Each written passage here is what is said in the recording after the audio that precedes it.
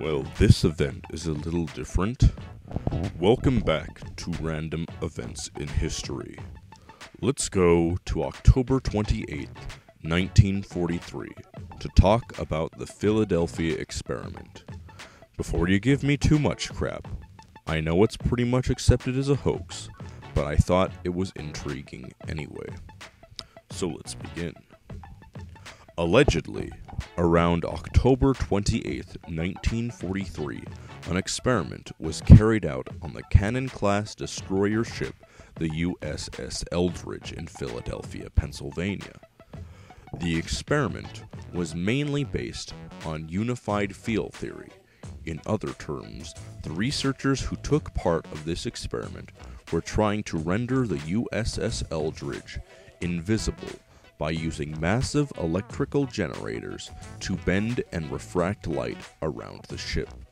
The story's origins date to 1955, when Morris K. Jessup, an astronomer with a master's in astrology, received a letter from a Carlos Allende. In the letter, he claimed to be on a merchant ship nearby the Eldridge when he and other crew members with him on October 28, 1943, witnessed it turn almost completely invisible. But that's the normal part of the story. Supposedly, green fog replaced the location of the ship, and the crew members started getting nauseous. Once the ship reappeared, part of the sailors seemed to be phased into part of the ships. Others went insane, and some supposedly were turned inside out. Lots of other alleged side effects took place, but it gets less and less believable the longer it goes on.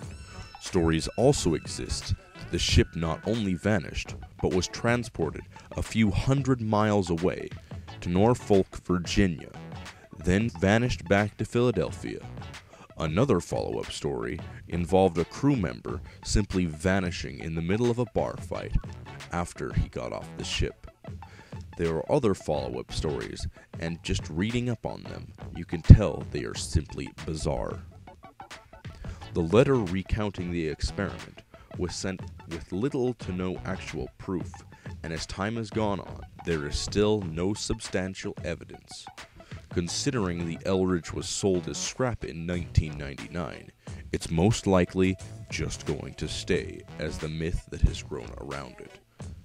In 1984, a science fiction film was released with a basis circling around the urban legend. A sequel was released 9 years later, and a television film reconception was released 9 years after that. The legend is still alive and well, it seems. The Philadelphia experiment is an infamous and popular urban legend that still stands the test of time. Whether it in some way happened that fateful day in 1943 is still disputed by die-hard theorists and will continue to do so for a very long time. Thank you for watching, and thank you for your continued support. I hope to see you next time for another random event in history.